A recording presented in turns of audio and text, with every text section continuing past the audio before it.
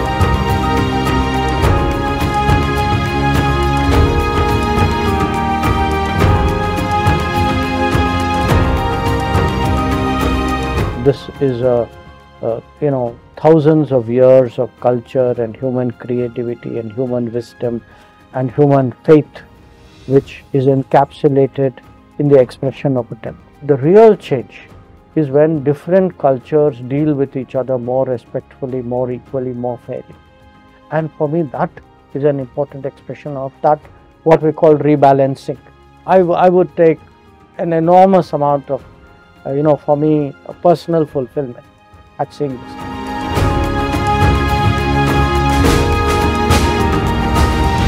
I want to point out, everything literally divides us. Countries divide, cultures divide, our food divides, dressing divides, philosophies divide.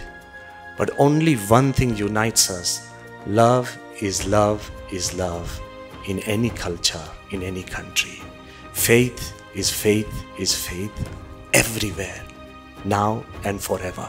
So the temple is based on values, and most predominant value is the value of harmony and tolerance.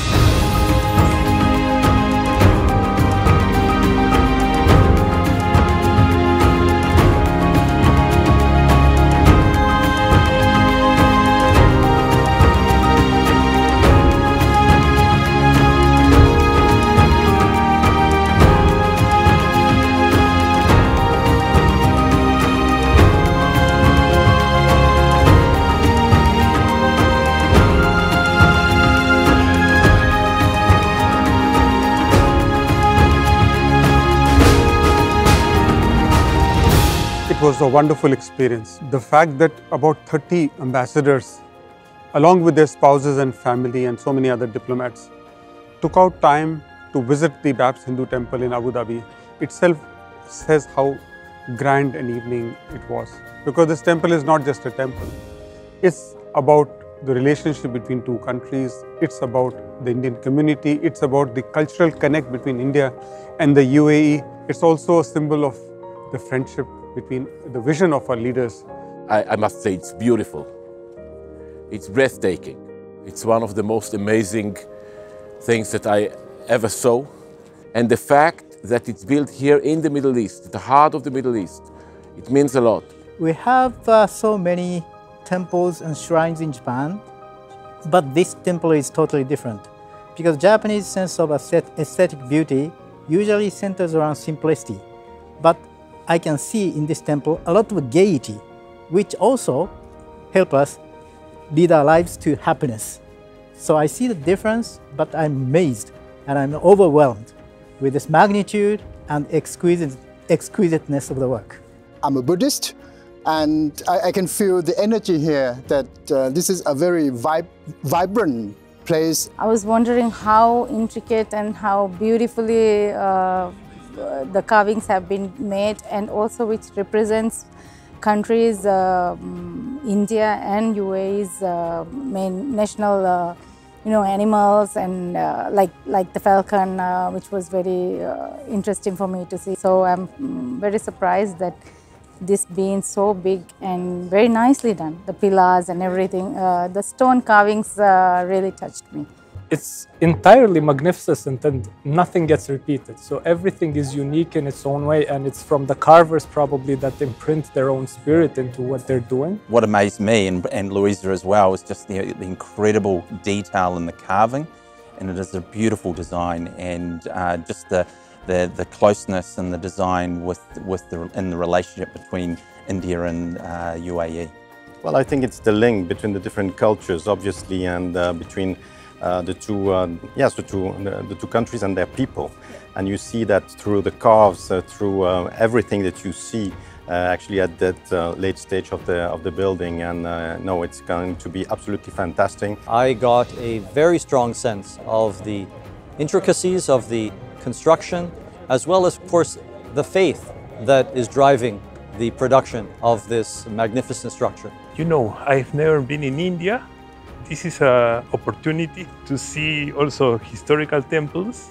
It has been a huge surprise to see the works, the way it has been built, this beautiful temple in a traditional way.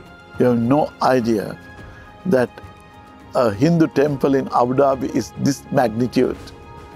Is really, really overwhelming, and it's super structure and a beautiful place to worship for everyone to come and experience this. I like the fact that there was one who said it reminded him of how you do Lego. I'm from Denmark, so Lego is a Danish brand, so I thought that was one way. And the other thing was that how the supporting pillars actually have the carvings, so you don't both have the construction part of it and also the images.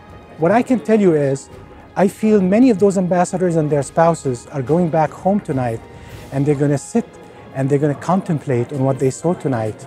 And that's going to be the conversation with many of their friends, with embassy staffs. And so goes the story of the Swami Narayan temple.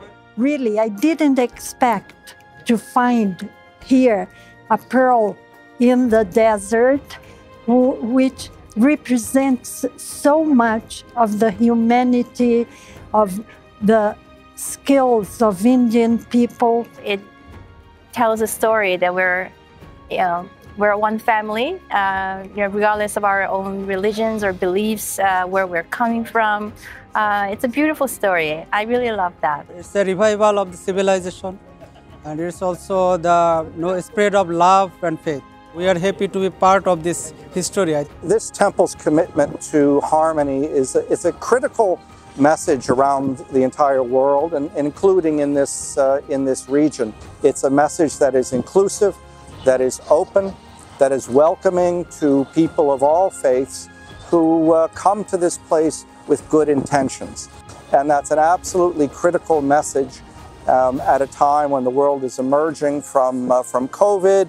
There are political disturbances, social disturbances in the world, and I know that the message of harmony that this temple is sending will make a very positive contribution to creating a better world for all of us.